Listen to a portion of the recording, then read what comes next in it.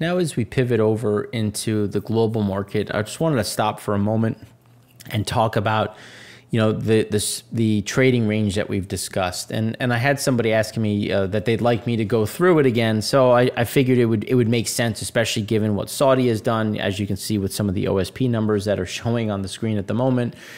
You can get an idea that there is an underlying problem with demand. I mean, when you look at some of the problems that we've seen, that we've talked about, and again, not that there's a huge issue with demand, because it's gone up. It's gone up below seasonal norms, but still moved with seasonal trends. The question is always supply side. So the supply, it was reduced. That's putting in the floor. So the floor is, look, I don't care how bad the recession is. The recession has to get much, much worse at this point.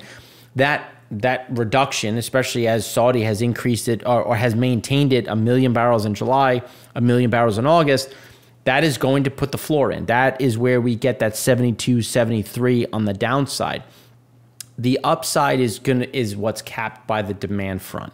Because when you look at demand, you have demand dropping off, you have people that can't afford it, and you just have that squeeze that happens the higher you go. Now, the dollar is going to stay a bit stronger. We're likely to get at least another quarter point increase in 2023. The Fed's likely to do that quarter point increase in July. And that's, again, you're going to see that pressure point, though, that's squeezing back down. And that's where we get this cap, where we just don't really see much reason to break above it, given the pressure points. If we went back to 85, 90, inflation would take back off. You'd see more rate hikes. You'd see more pressure at the pump. You'd see more pressure for the consumer.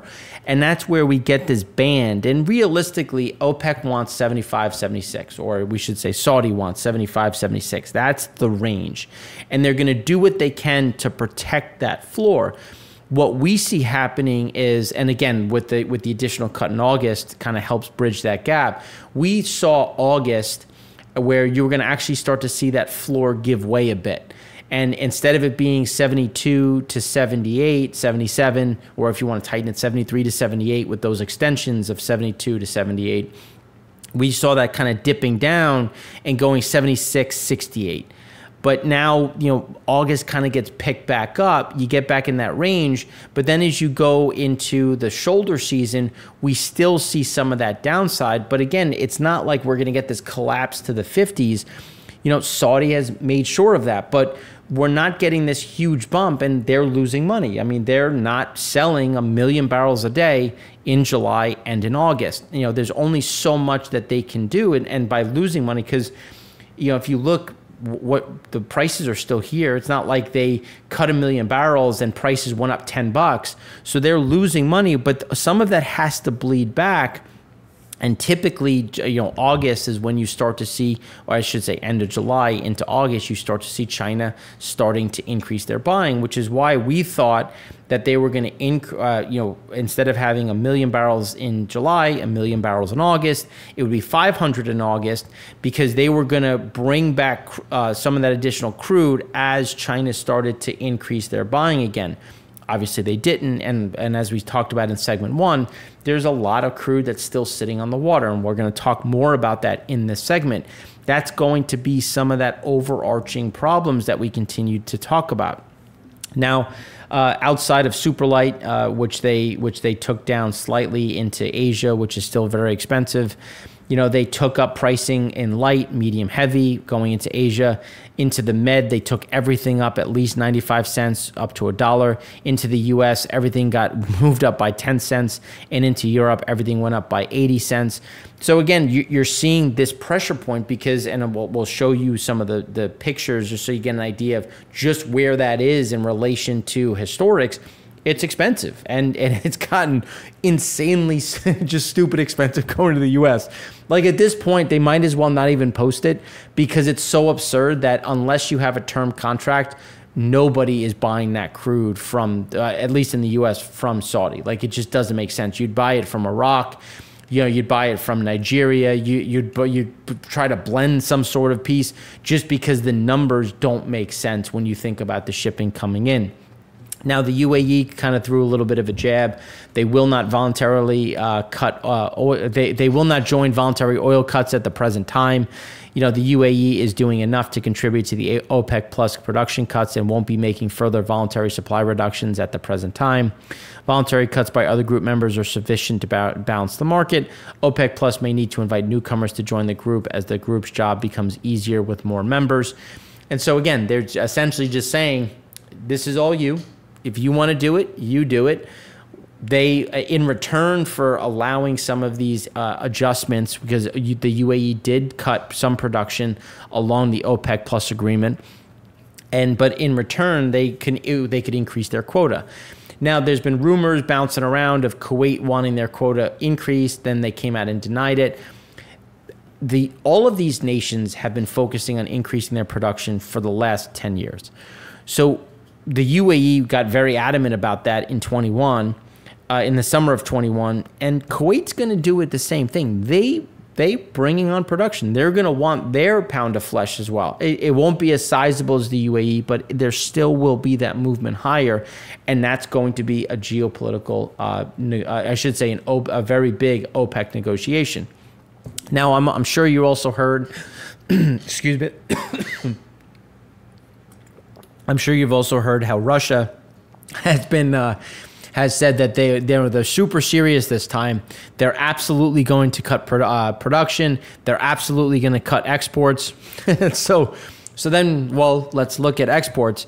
So Russia's seaborne crude shipments, the seaborne crude exports, you can see this is, I think, the third highest week. Ending July 2nd, this is the third highest week they've had essentially throughout the year of 2023, which is, if you go back, the highest it's ever been. So this is the third highest it's ever been. So again, they say one thing and it sounds great, but then what are they actually doing? And so they're trying to balance, and I'll repeat it again just because I think it's a very important point. Russia has very finite storage because they have a ton of pipeline networks and they've always used pipelines. So why have all this storage when I just need some buffer between pipelines? So they would pipe a lot of refined product. They would pipe a lot of crude. That isn't a large part of that is now shut down. So they have to move it other ways. So that's how they put it on the water. So could they reduce their crude exports? Absolutely. But typically when they're reducing their crude exports, it's because they're increasing their refined products. They are going to need to balance this. So could they bring this back down in line with what they said for a couple of weeks? Yes. But you have to look at how much distillate are they exporting? How much gasoline are they exporting? Because it seems as though whenever they reduce their crude exports, they actually double their product exports, or at least are barrel for barrel on the replacement, which still just changes kind of where that oversupply looks and becomes a much bigger issue. And it's no surprise that it's 99% of it is going to Asia.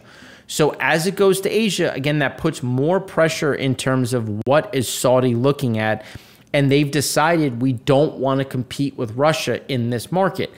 And who says they have to compete with it? Just to be competitive. Like, don't even worry about competing it. Just being competitive, because at this pricing juncture, there's no reason to come out and try to compete. Now, Kazakhstan had a power outage that caused production to fall about 12%. That has now been rectified.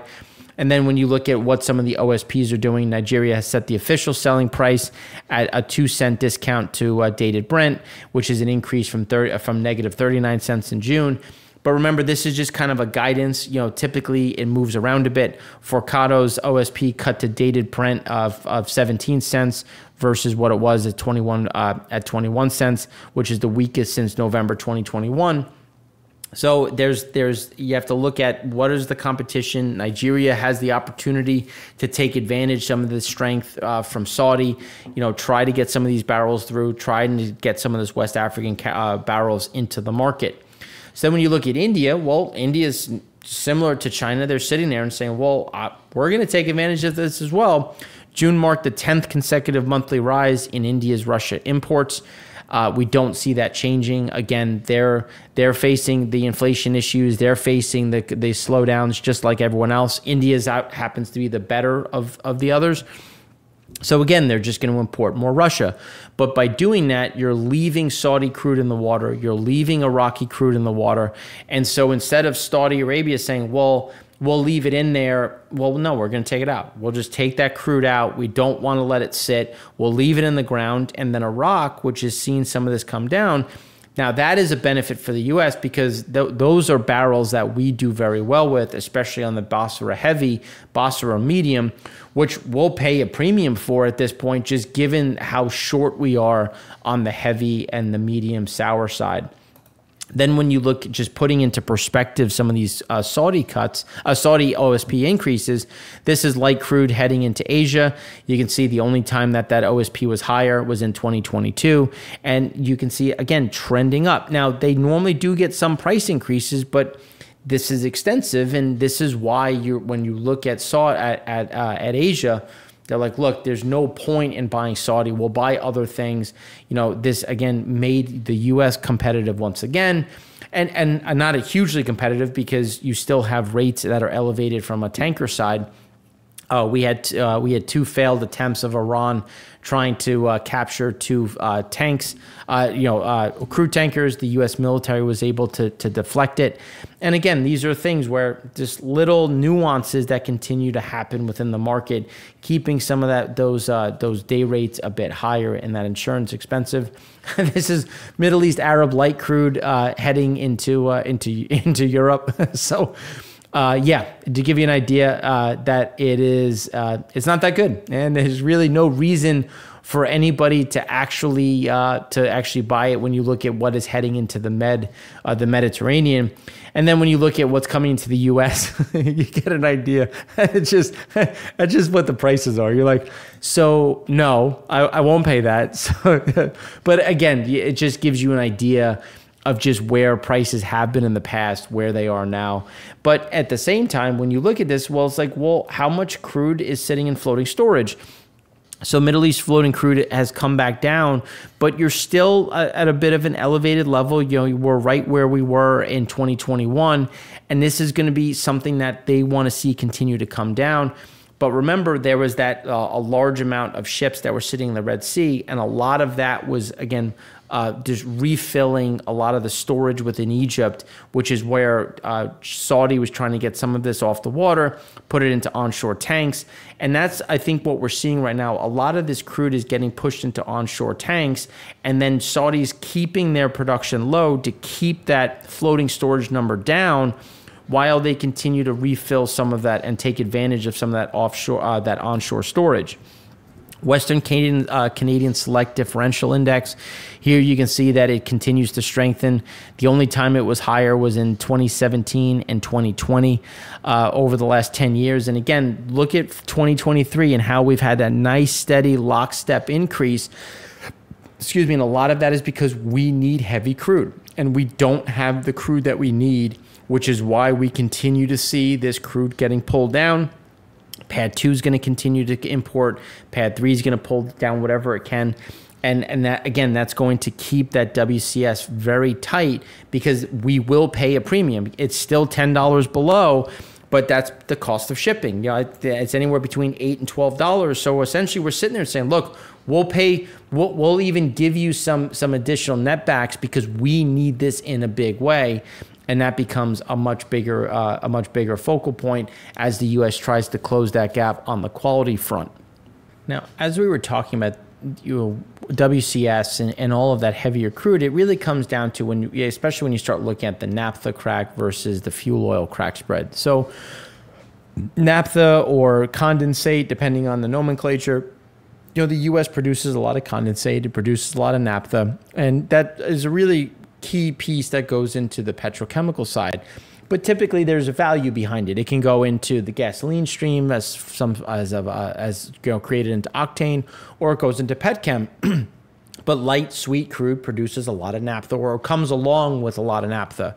Where the fuel oil side, you know, especially the 380 CST, which is, you know, the heavy junky stuff, is actually trading at a premium. So you're sitting here and it's like, well, I can make naphtha, but I can't make that, especially given based on the crude grades that are available, which is why people are looking to go heavier and heavier. And this is, we've seen crack spread, we've seen petrochemical facilities start shuttering, start reducing run rates. And a lot of this is driven by a lot of these different pieces, which again is the problem that continues to play out. And then as you see people, especially countries, looking to purchase more and more fuel oil to help backstop some of their power systems, that's also going to put a bit more of a pricing floor on some of this, while naphtha continues to get flooded into the market. So then when you look at the U.S., you've seen some of that 4-week rolling average dip a bit.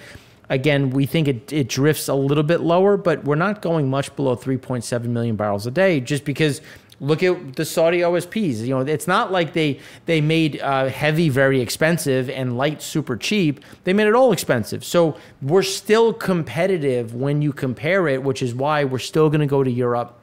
We're still going to get some ability to go into Asia, especially South Korea and Japan. But then when you start looking at the crack spreads, so one of the things that we had said was that we were going to go from 10 to 20, I'm sorry, more like 13 to 20 quickly. And then we thought we were going to then break back through 13 and closer to 10. Instead, we're just bouncing around here. And our view is that you're going to get a export increase coming from China into the Asian market, which would then push these spreads lower. Now, and then that would force the Asian refiners to ramp down, reduce run rates.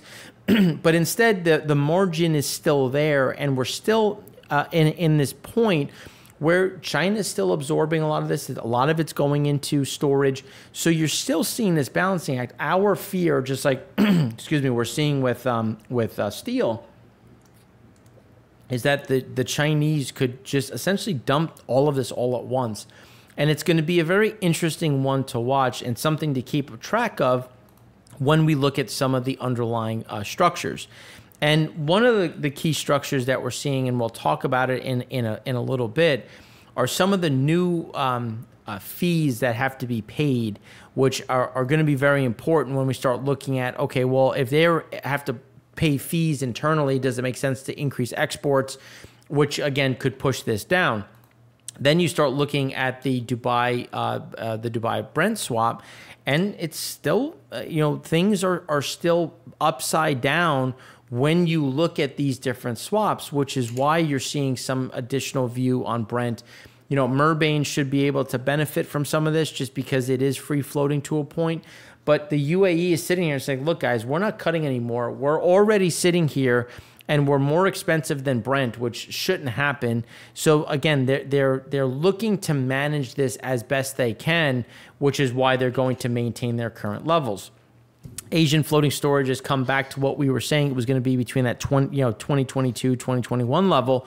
But as additional volume shows up, we actually expect this to start to creep higher because they're importing at a much higher level than they really have before, obviously outside of 2020.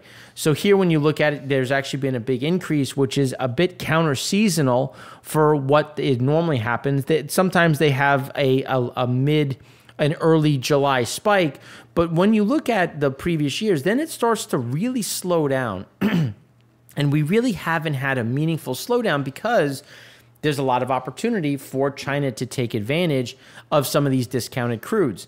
China's fuel export margins could face some pressure. So the fuel export margins could come under renewed pressure if domestic prices continue rising after the imposition of new consumption taxes. So now it's like, okay, well, do I export it or do I keep it local, kind of wait for what this looks like on a margin basis? And it might make sense to try to sell more internally, but what does that do to the consumer? Because it's going to increase the cost of gasoline and diesel blending, driving domestic prices higher.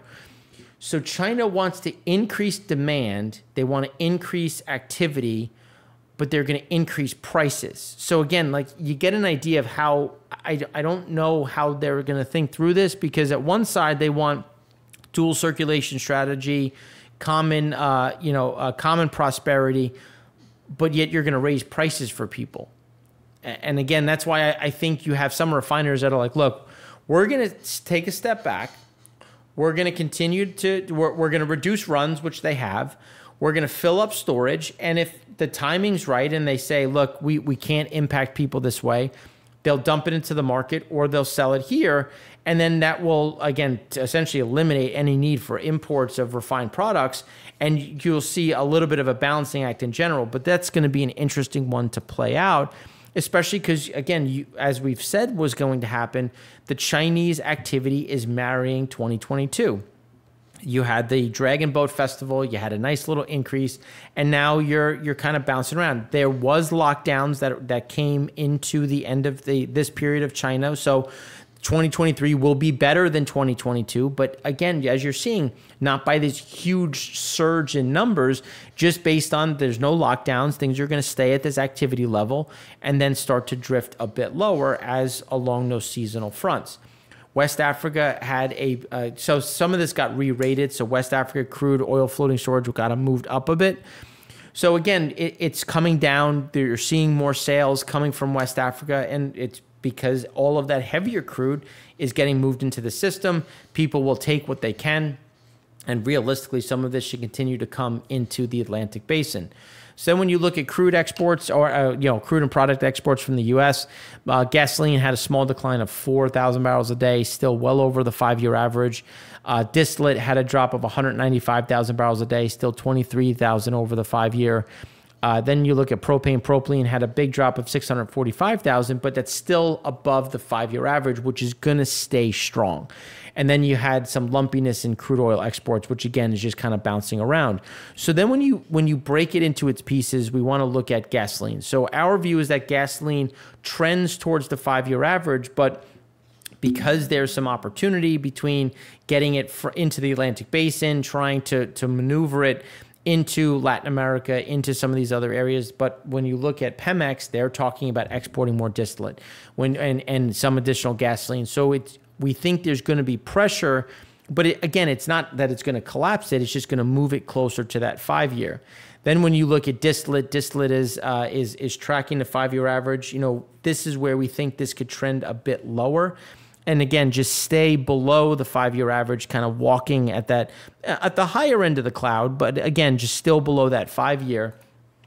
All the while, when you look at crude oil exports, again, being lumpy, still staying fairly strong, as propane, propylene is going to remain price appropriate given the level of storage we have in the U.S. and the level of demand abroad. As Saudi takes down their production, as Kazakhstan struggles with some of their production, the U.S. is the natural fit to replace some of this flow, which is why we do see propane and propylene and, again, LPG in general continuing to be flow. Same with ethane, as a lot of that ethane, because typically if you have an ethane cracker, 87% of that ethane cracker has to be ethane. So if you build that cracker, you're building essentially a built-in component. Obviously, ethane is much cheaper than everything else, but you're beholden to it. So even though we're getting some additional flow, you still have to pull this. And because the U.S. has that sizable amount of storage, that is enabling, again, more of this to be exported into the market. Now, when we turn to global levels in Fujairah, we're still over 20 million barrels in storage. We're at 20.189 after a drop of 488,000. Stock movement saw a drop in light distillate with a rise in middle and heavy. Light distillate decreased 867,000 barrels. East of Suez gasoline complex strengthened in early trade amid some U.S. summer driving season. Total U.S. gasoline stocks also rose by 603,000 on the week. So again, it's kind of an adjustment in general. Moving forward, participants expect U.S. gasoline demand to taper off towards the end of driving season in September, which is very normal. It's just a matter of what happens now. So Indonesia gasoline imports rose along the Eid holiday, but that is starting to drift lower. So realistically, you're getting some of this movement, but we do expect a bit of a bounce back to 7 million in storage, especially as you have some of that underlying slowdown. Middle distillate rose 65,000 barrels. The East of Suez gas oil market was largely flattish. Industry sources weighed an anticipated uptick in China's gas oil exports in July against stable regional demand. The question is always going to be what happens with some of that blending, what happens with local numbers. So they see exports from China amid estimates of around 800,000 to 900,000 metric tons of outflow, or at least 30% higher than June, which is likely because, again, they have a lot of storage, which is what we continue to see in terms of that balancing act. But I think they want more clarity on, well, what can I sell it internally? So that's going to change things. Physical gas oil trades were last lower in December 2022. Trade sources said the decline in volumes came on the back of unviable east-west arbitrage, which trapped surplus barrels in the region. Toward the end of June, east-west arbitrage lanes were marginally open, with inquiries streaming in from Europe and South Africa. So again, that's where we're going to see some of those flows. But in the meantime, we should see a little bit more builds as that China kind of figures out. There could be a little bit of a timing gap, but we do see this being a bit higher, but again, 3.559 million is still at a very, still at a low end. So we're not talking about this huge surge. Heavy resid rose 314,000 barrels. Spot trading activity at the hub in Singapore and Fujairah was ranging below average to moderate at best during the first trading days of the week, amid adequate low sulfur fuel cargoes and just, again, slower demand just based on slowing activity in shipping. Time spreads had a sharp recovery following the commentary from Saudi, which, again, you could see it's just moved back into contango.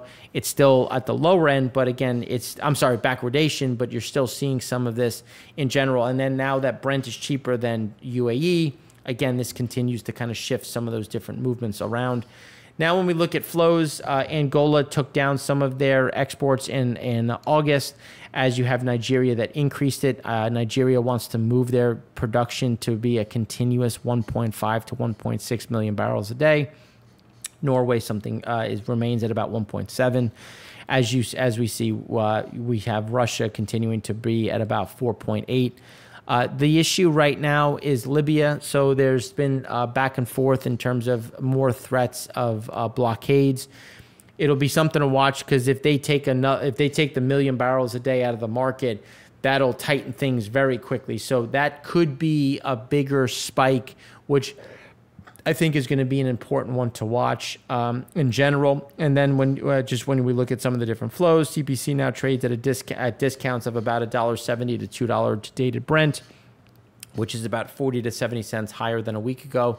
And so you're starting to see some tightness, but again, we're still not back to where we were. In Europe, you've had some draws. You can see draws usually start around now. This one is a little bit earlier, but you can see, again, kind of right in line with where things have been in the past. When you look at gas oil, there was a sizable decline, another sizable decline in storage. When we look at some of the storage levels in internal, again, just trying to give you the exact numbers. So when we look at where things were, we had gas oil that declined by 35 last week, and then this week you had a decline of 50. So again, that kind of steady decline that continues. Gasoline had another build because, of course, it did, because it's essentially endless in terms of some of the builds. But because the gas oil has moved down, it's why you're starting to see some of that arbitrage open back up between east-west, west-east, and that's going to be an important kind of draw. And the question is how much of that Middle East can take some of this market share, because the U.S. isn't really in a position at this point to be competitive on a pricing metric. Gasoline, again, blown back to the highest of all time, seasonally adjusted. Again, this is why we continue to see those flows coming from Europe into the U.S., which is, as we talked about in segment 2, going to keep a very continuous flow. Fuel oil, on the other hand, is at 2023 highs. It's going to come down, do they recrack it? What do they do with it? Because they're going to need to create other things. And this could allow them for some blending in Europe, which is why you might see some of those European imports slow down, especially given where some of those cracks, those OSPs have gone. When we look at Singapore, it's just below the 17-year average. As a total, we think it's going to trend right around that level. When we look at light distillate, you had a nice drop. A lot of this was seasonal.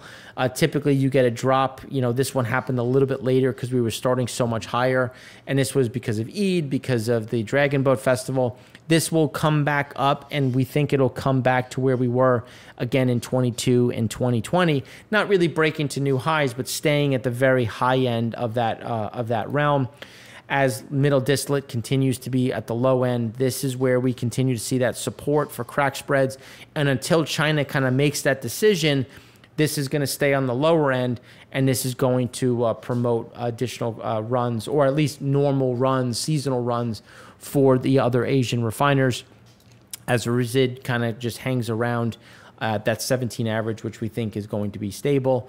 North Sea continues to trend up on the floating storage side. It's still at the low end, but again, we're having that drift up, and that's all. A lot of that is based on just, you know, people kind of waiting for prices to flesh out, and as well as some timing delay.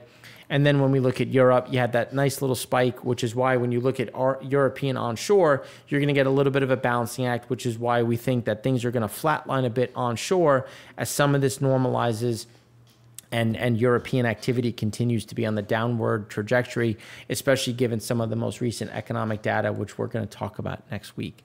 So if you have any questions, please let us know. You know, we'd love to hear from you if you want me to cover anything specifically, and we hope you enjoy the rest of your week. Thanks again for watching. I'm Mark Rossano, founder and CEO of C6 Capital Holdings, coming to you from Primary Vision Network.